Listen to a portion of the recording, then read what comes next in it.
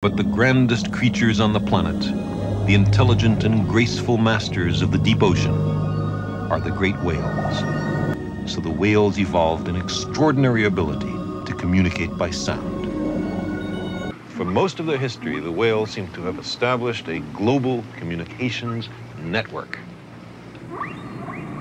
Now, this calculation on the range of whale communications assumes that the oceans are quiet. Noise pollution in the sea got much worse, especially at a frequency of 20 hertz. We have cut off the whales from themselves.